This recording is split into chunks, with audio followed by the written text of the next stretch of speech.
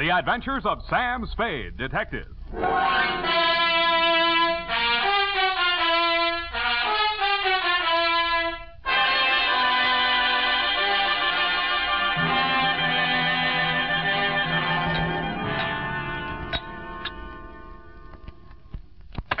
To Thelma Darling. Last name, Sam? Roger. Thelma Roger. Darling. I only asked, Sam. Let's get on with it. Yes, Sam, I'm sorry. From Samuel Spade, license number 1375596. Subject? Subject, the Quarter Eagle caper. Dear Thelma Darling. Sam. Yes, Eph? Isn't that redundant? Again? The salutation, Sam.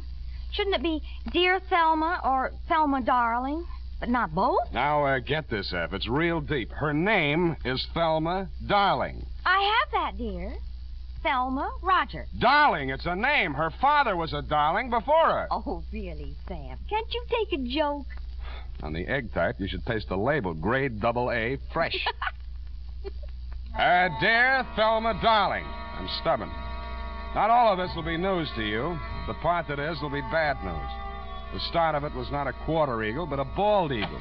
He swooped in through the door of my office, landed in front of my desk, perched on the edge of a chair, and said... My name is Eagle, Mr. Spade. Junius J. Eagle. My card. Uh-huh. Eagle Vending Machine Company. Huh? They call me the Gumball King. I'm proud of it. Care to join me in a ball, sir? Not while I'm on duty. Ah, that's very good. Our new avocado flavor. Yes, I've kept the Bay Area chewing for 20 years. And I will not be swerved from my purpose. Bully. I intend to fight them tooth and nail. Hammer and tongs. To the last ditch. Bravo. But I'll need help. That's why I've come to you. My competitors, Mr. Spade, are leaving no stone unturned in their contemptible campaign to drive me out of business. Uh-huh. Now they've resorted to outright sabotage. In short, they have hired hoodlums to destroy my gumball machines. They've already smashed 11, and they won't be content until they've demolished my entire equipment. Sounds like a police case to me, Mr. Eagle. No, I've been to the police. No, they don't understand my problem. Gave me a lot of double talk about juvenile delinquents. Ha, my foot. Cutthroat competition. You're sure of that? Well, what would you think? If theft were their motive, they most certainly would steal the pennies from the machines, but what do they take? My gumballs. And why do they do that? I'll buy it. Oh, well, by all means. Oh, here, try this. It's our bestseller in Chinatown. We call it Subgum. Better not. I have to drive later. Now, I had the foresight to buy up a 3-year supply of chewing gum at non-inflation prices. So I see. Well, you can see with what thoroughness they encompass my ruination. They are not only smashing my machines, they're making off with my gum. And you want me to try and stop them? No, I do not. No. I want you to catch them in the act and find out who is paying them. Well, okay, Mr. Eagle. I'll see what I can do. Good. Now, in this envelope is a list of my machines and their exact locations, together with a check for your retainer. Thank you, Mr. Eagle. I'll keep in touch with you. Mr. Eagle, I meant to ask you, how many of these gum machines do you operate here in town? 300.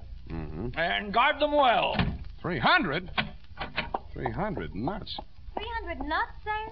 No, 300 gums. Gumball machines. Sam, isn't it wonderful you took this job? I mean, because of my penny card. Hmm? I'm sorry if I wasn't listening. My penny card, Sam. My new one, that is. I've already completed my Lincoln series, and now I'm collecting Indian heads. Scalps? No, Sam, pennies. You see, this is the card, and these little slots you see right there, that's where you put the pennies. And they're classified according to the date and the mint where they're manufactured. Now, you see, Sam, see where the little S is on these? Now, that's for the San Francisco mint. And the D, that's for Denver. Figures. And the ones with nothing, that's for Washington, D.C. Yeah, well, it's a very nice hobby. Pardon me. 300 gumball machines. You see, that's what I had in mind, Sam. All those pennies. Indian head pennies are scarce, Sam. You have to go through a lot of pennies to find even one. Honestly, sometimes when I go past one of those penny machines, that's all I can do. Oh. F, this is all right between you and me, but don't ever mention your hobby to Mr. Eagle. No, I won't. Riddle me this, sweetheart. How does one detective guard 300 gumball machines scattered all over the city? Well, if they're going to smash all of them, you could just pick out one in the middle and somewhere and wait. No good. If it's an organized plan of sabotage, there might be some pattern. You seem to have given this some thought, though, Effie. How would you pick them? In the busy places where they'd have more pennies. But they're not after the pennies. They take the gum. Well, then maybe the quiet sections where they don't sell much gum. Well, they've knocked over 11 so far, here, there, and everywhere. Busy spots, dead spots. No pattern at all. You know, Effie, maybe I've bitten off more than I can chew.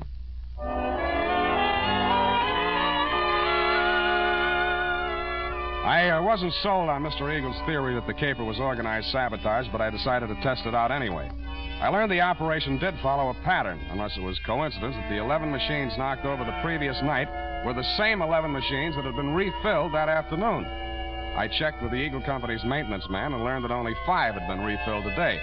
I picked the one that looked like the easiest to knock over. It was the one in the doorway of a darkened loft building near the Siemens Hiring Hall on Drum Street. At 9 p.m., I strolled down there. The block was deserted. I took a plant in the adjacent doorway and talked to myself until just before midnight. Then I shut up. My heart skipped a beat as she passed under the light. Red hair. My secretary? Then I noticed how she was dressed. Not on the salary I pay her. She paused before the gum machine, opened a large handbag, stripped off her long black gloves, dropped them in her purse, and took out a small Boy Scout-type hatchet.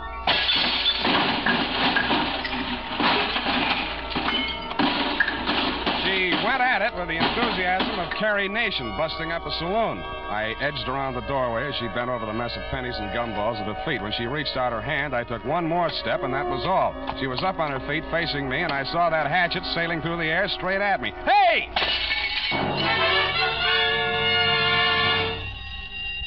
Now see what you've done. Yeah, I'm sorry. I won't let it happen again, I hope. Well, don't just stand there. Let's get out of here. That noise, it'll bring the police down on us. Yeah, you're right. No, not that way. The alley. And that's how I met you, Thelma, darling.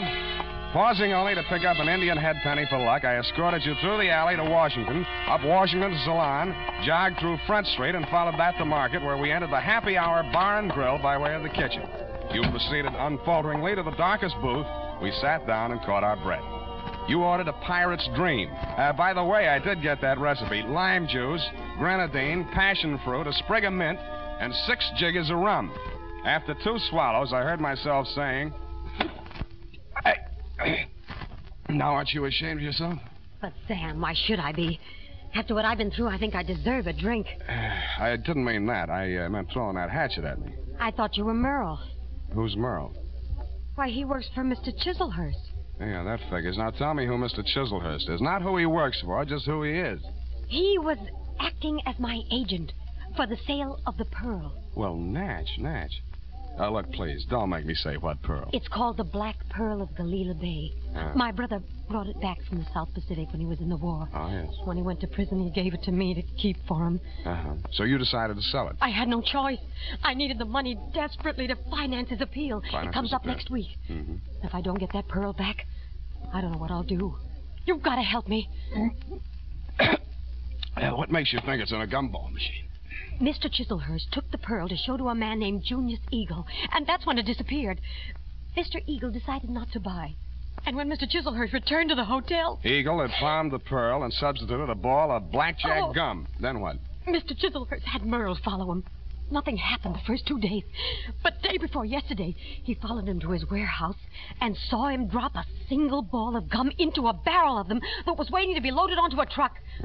The pearl must have been hidden in it. Why else would he do a thing like that? Uh-huh. He would put a valuable pearl in a machine where anybody could buy it for a penny. I suppose it'd be safe for a few days. I don't know how these machines work. Well, now you know why I had to break those machines. Nuh-uh. You don't believe me? Mm-mm. Well, what are you going to do? Check the psycho wards and find out which one you escaped from.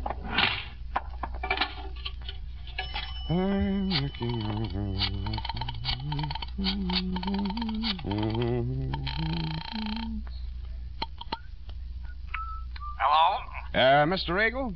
Speaking. Spade. Oh, yeah, I just got in. I've been out making my monthly collection. Mm-hmm. Hey, I want to talk to you. You're falling down on my job. Another of my machines. Yeah, I know. Drum Street. I nailed the hoodlum. Ah. Who's he working for? Let me ask you one. Did a man named Chiselhurst ever try to sell you a black pearl?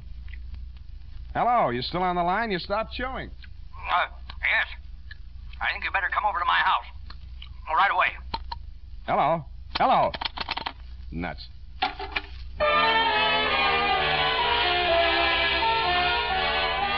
When I came out of the phone booth, I wasn't surprised to find that you had flown the coop, darling, if I may call you by your last name. But I was surprised at what I found at my client's house.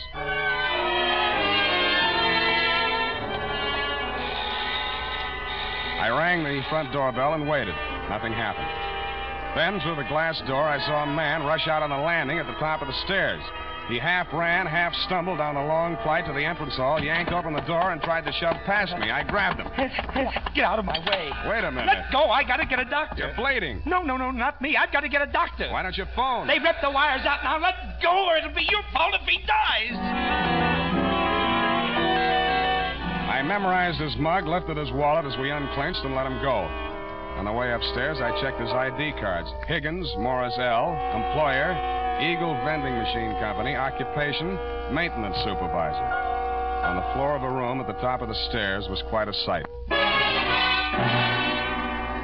The floor of the room was covered almost completely with pennies. In the middle of it, sprawled forward like a miser who had been attacked while counting his hoard, was Junius J. Eagle. The wound in the back of his neck could have been caused by a small hatchet. There was a bookkeeper's account sheet open across the desk, and scrawled across the neat rows of figures, there were 3 words: Spade, Quarter, and Eagle.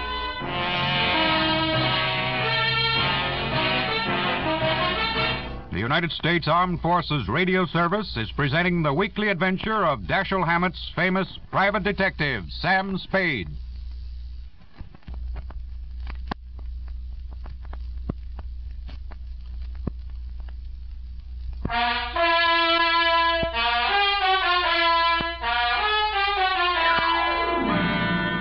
And now, back to the Quarter Eagle Caper. Tonight's adventure with Sam Spade.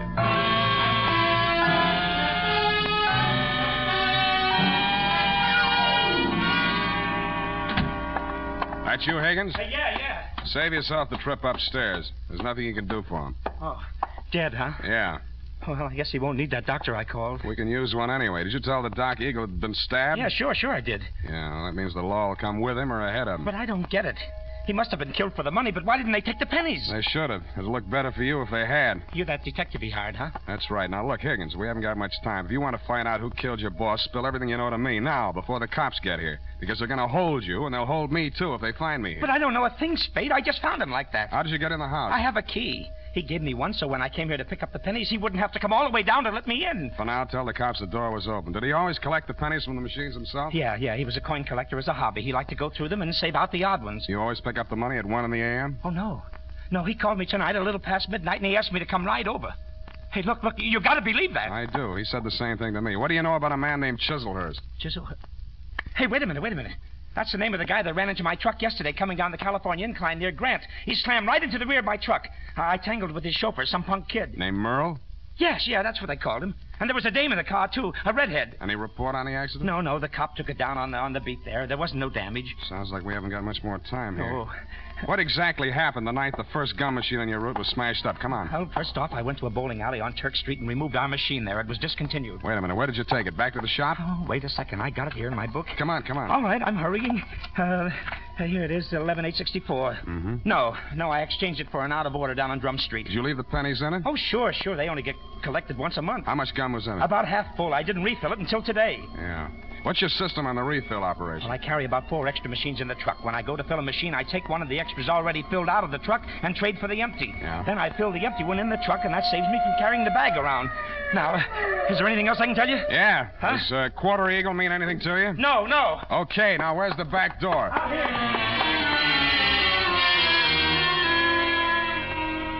That Quarter Eagle. What was it? Was it a wrestling hole like the Half Nelson? I thought of asking Effie, but I was afraid she'd know.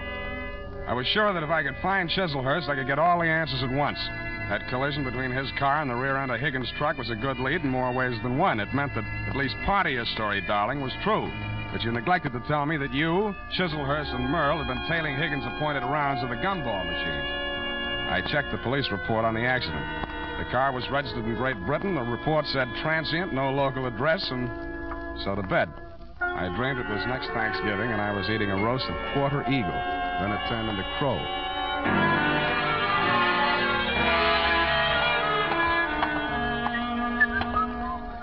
Good morning, sir. Do you wish to place a classified ad? Good morning to you, madam. Indeed, I do. Kindly write it on this blank. Kindly read it off this blank.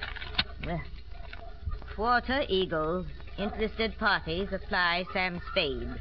Sutter 37596. That's right. That's 9 words, sir. I'll have to charge you for 3 lines anyway.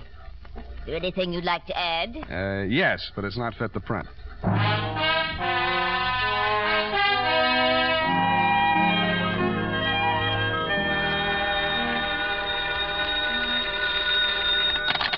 Barney's Beanery. Mr. Spade? Yeah. You got it for sale, the Quarter Eagle? Who's speaking? I am speaking. Sergei Zacharias. Zacharias. You are numismatist? No, this is Mr. Spade himself. Look, I'd like to talk to you personally. Where can I reach you? Oh, I am by my shop, 2 doors from Belvedere Coffee Shop on O'Farrell Street. Okay, Mr. Zacharias, I'll be right over.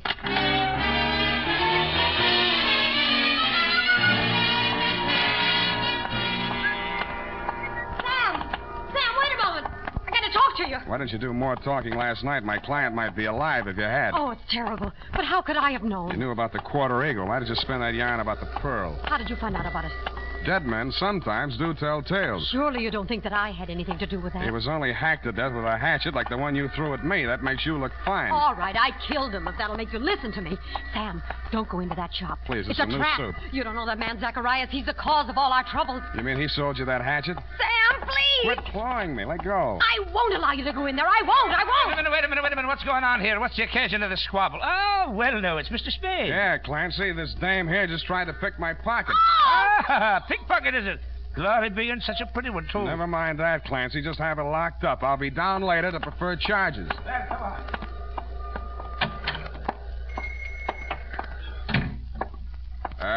Hello? Anybody home? Okay, Shums. Just keep on walking. Straight through the back room. One move and I rip you wide open. Yeah, you better not, Merle. Your boss might not like that. Smart guy. Knows everybody's name. Ah, my dear sir. A most propitious meeting. You've brought the Quarter Eagle? Where's Zacharias? He's resting at the moment in yonder closet. Oh, no, not dead. Merely under restraint. Bound and gagged. A necessary precaution. Well, shall we talk turkey, or rather, eagle? Tell your punk to take that knife out of my ribs. Who's a punk? Now, Merle. There's been quite enough violence. Check. I think I'll take that knife. Leave it there. Now, sit down. Merle. Oh, headstrong boy. Now, as to the Quarter Eagle. I'm willing to pay a reasonable reward for its recovery. But first I must tell you that Miss Darling, for whom I'm acting as agent for the sale of the coin, is indeed the legal owner, despite anything Mr. Zacharias may have told you to the contrary. What would you say to $500? I would say no dice. 1,000? I would say I'm still listening.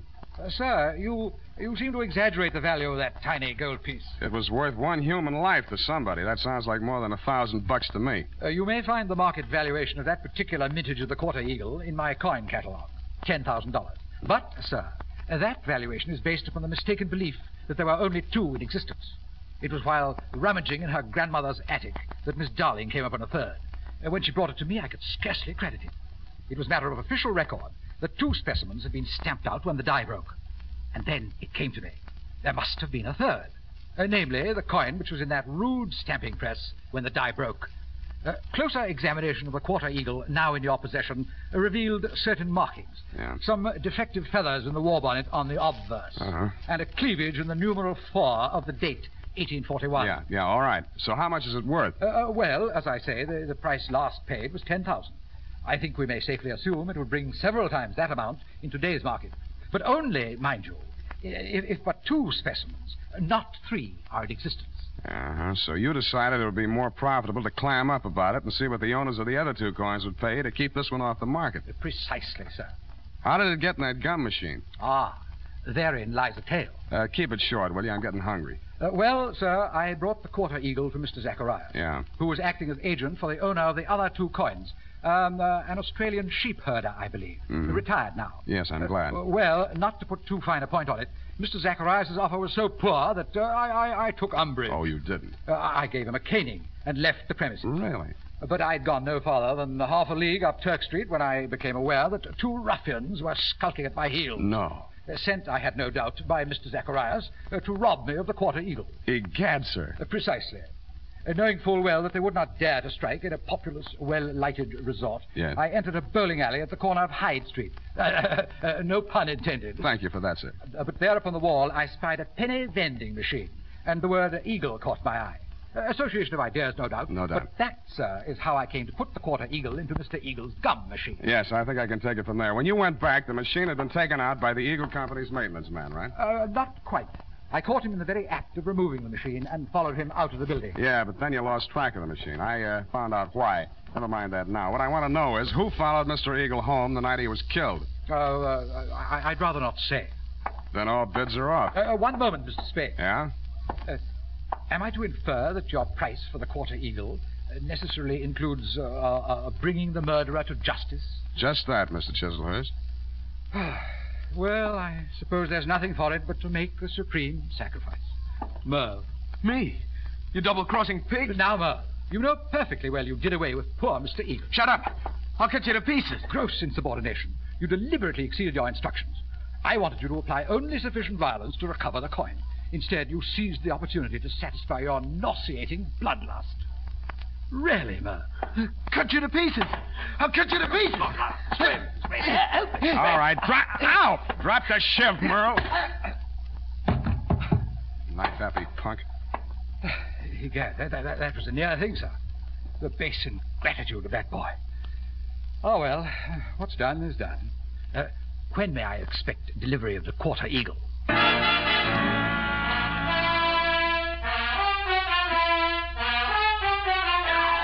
I didn't answer him.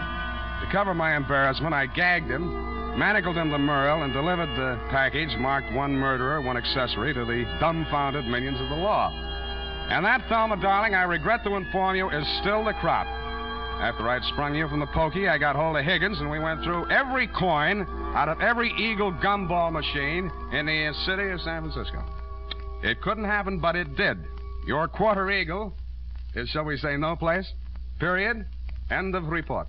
Sam, I'm disappointed in you. Well, so am I, sweetheart. But I'll forgive you if you found even 1 Indian head penny from my penny card. Yeah, just 1 from that machine on Drum Street. Oh, Sam. There you are, sweetheart. Oh, thank you.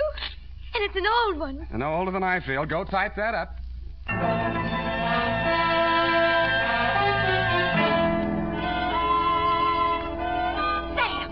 This money is counterfeit. Are you sure? It's joke money. It says $2.50. You see where it should say 1 cent? $2.50. Let me see that. $2.50. If an eagle is a $10 gold piece, what is a $2.50 gold piece? Oh, now, let me see. $5 would be half. Sam. Right. A quarter eagle. Yep, that's just dirt on it, see? It's gold, really. Oh, look at it shine. Like the stars in your eyes, sweetheart. Oh, you darling. Good night, Sam. Good night, sweetheart.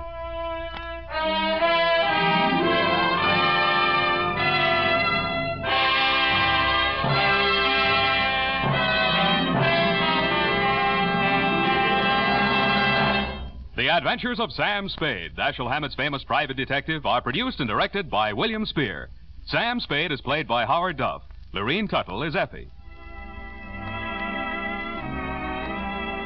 This is the United States Armed Forces Radio Service, the voice of information and education.